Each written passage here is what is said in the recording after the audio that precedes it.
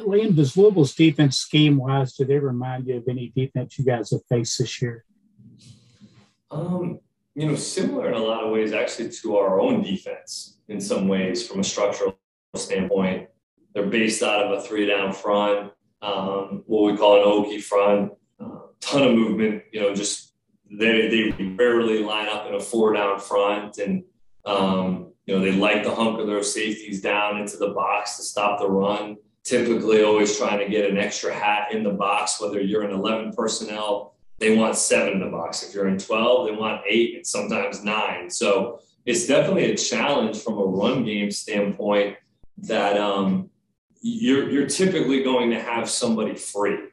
And there's not a ton you can do about that in terms of when you do just hand the ball off. Our running backs need to understand at times who the free hitter is and try to make that guy miss, run through him. We're going to have to gap some dirty yards this week within the run game, but it does present maybe some opportunities to throw the football. But they're playing their tails off. I mean, I think that they are playing fast. They're athletic at all positions, and I think they're playing with a ton of confidence right now. Jeff Drummond. Hey, Liam, just wondering, in the time you've been here, have you been able to gather much about this rivalry and been able to pick up a feeling from the players and coaches about what this game's about? Yeah, today. Today, for the most part, at practice. And it wasn't anything like negative or anything like that towards those guys. It was more just our level of practice and the way we practiced today, the energy, enthusiasm that we had today at practice was hands down the best we've had all year.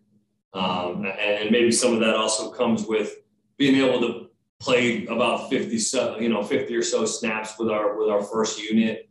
So those guys were probably a little bit more fresh today, coming off of a game where, going off Tennessee where we had 99 snaps and guys were a little bit nicked up. And then Vandy, we didn't do what we were supposed to do, so we had to play more snaps in the second half. But you just felt the energy, the juice. There was no negative, anything like that about Louisville or anything like those, those comments or anything came up. You just felt the change. It reminded me similar to in 2018 when I was with the Rams and we finished the regular season and we're going to play the Cowboys in the first playoff game of the year. And you just felt the level of play, the level of focus, and the level of practice just totally different. And that's when I realized, playoff football is a lot different, and so is rivalry football. John Hale? Yeah, Liam, Will's personality seems to really lend itself to these kind of high-intensity rivalry-type atmospheres. How much do you have to be on him this week to walk that line between being who he is but not getting, overly amped up? Yes, definitely have to. I mean, I will say he probably had his best practice of the season today, hands down, not even close.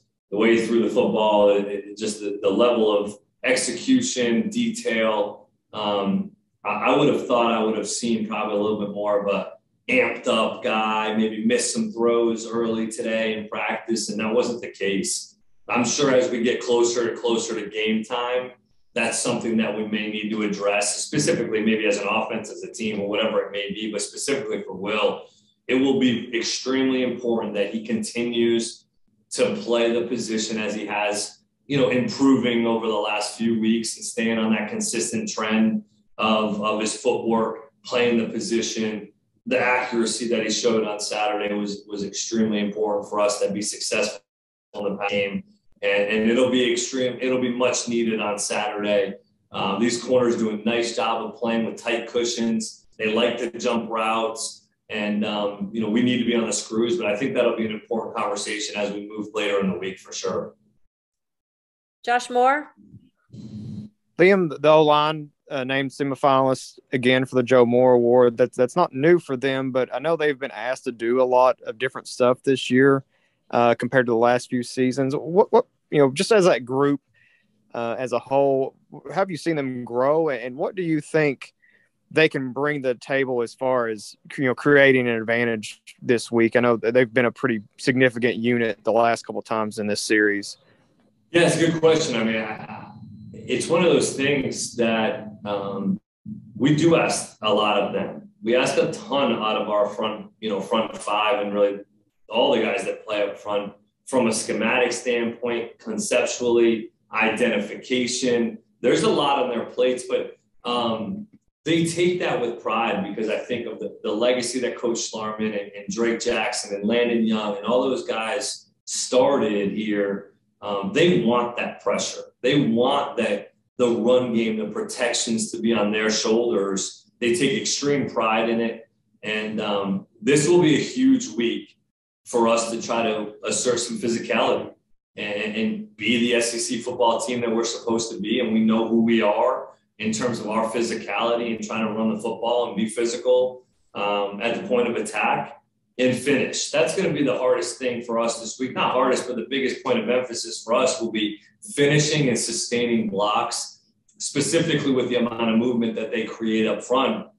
It's not going to be so much identifying as it will being able to work through some of that movement that they do and shut it down. We need to shut down some of their movement to create some more space inside for the running backs. But they're so easy to deal with. I can jump them, on game day, I can get after them, ask them a question, and they always have the answer in terms of they can communicate what they're seeing on the field. I can ask them what schemes are working and what they feel as though we may need to go to more so throughout the game. And there's things that they can see that I can't, or we can't as coaches from the sideline. So the dialogue and communication has been unbelievable with those guys. And it's absolutely a huge week for them to play their tails off. Nick Roush. To kind of piggyback off that, Mark talked yesterday about demanding more physicality from that group. How do you amplify? Like, what are the challenges of doing that without just being a fake kind of rah-rah guy?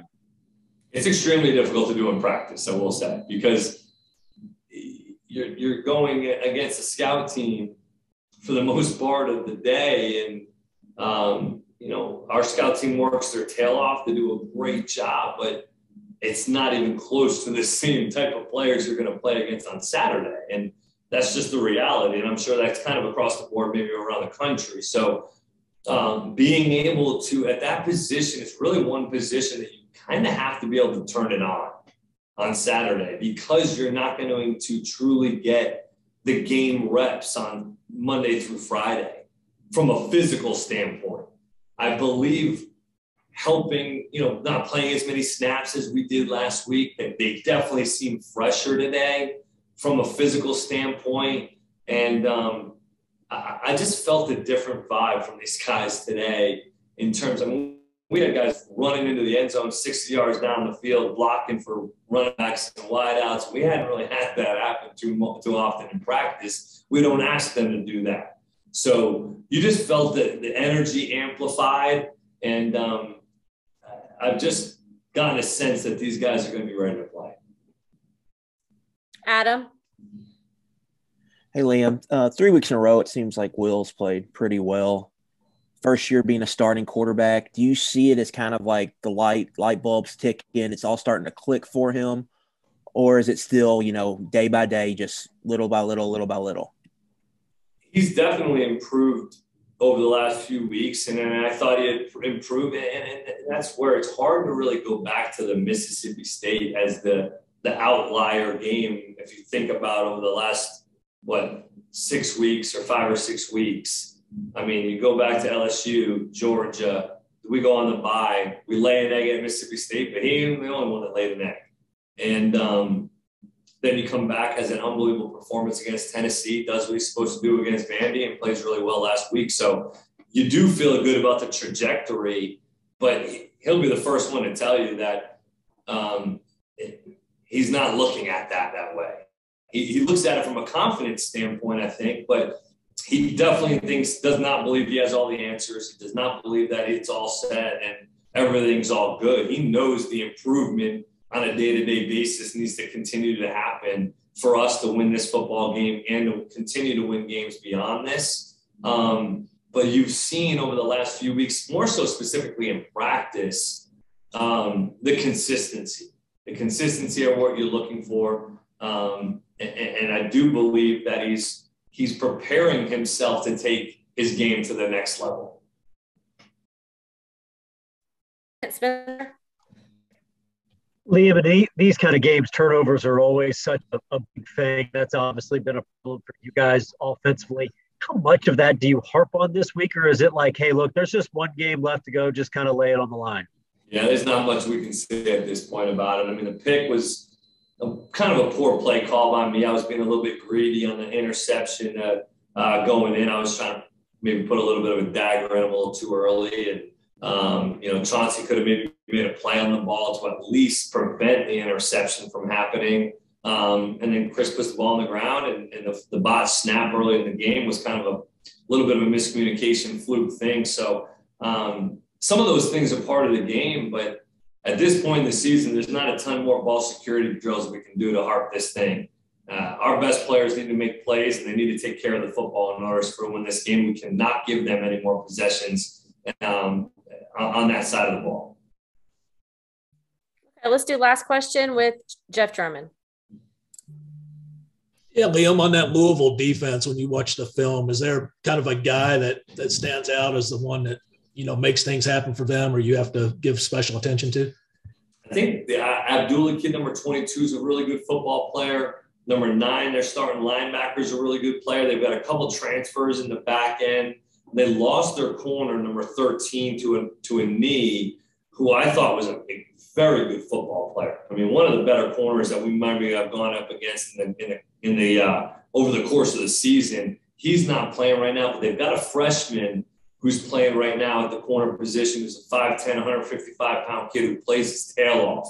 He does not play light like that. He plays strong. He's a talented kid, and it's actually been fun to watch him play. Scrappy, does some really good things. Their boundary safety, number 27, is a physical kid. He's about 6'3", 225 pounds, plays hard. He's a box safety, does some really good things. And then I think the Sam linebacker, Fago from Lexington here, has also done a really nice job for them. He's made some plays, done some good things. They're active up front. So there's a few guys up front and in their defense that have absolutely shined, but it looks like they're just playing collectively pretty fast. They run to the football. They play fast. They're not the biggest structurally in terms of who they are up front, but that's why you play an odd defense, so you can get your smaller, lighter guys, athletic, moving around all over the place to create some issues for us up front. And that's always the case anytime you play a 3-4 defense. Any offensive coordinator in the country would prefer to probably see a 4-down base defense just because of the simplicity factor.